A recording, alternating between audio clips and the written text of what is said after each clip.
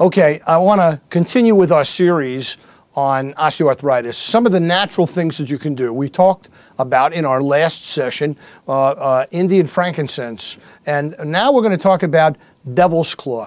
Devil's claw can be very helpful in back pain. Taking devil's claw orally seems to lessen non-specific low back pain. There's some evidence that suggests that an extract of devil's claw at doses of, remember the doses folks, 50 to 100 milligrams of what's called harpagicide daily, seems to decrease lower back pain just as well as taking the now banned from the market Vioxx, which everybody loved but caused heart attacks.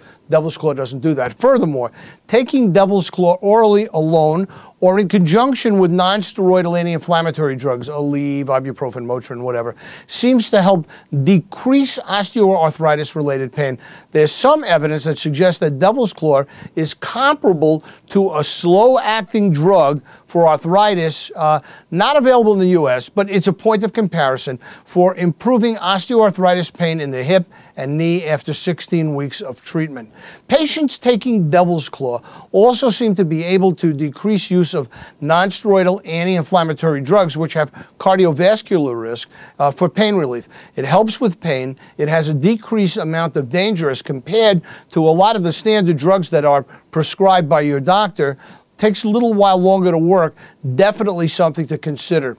Hey, this is Dr. Sam Benjamin with medical news you can use.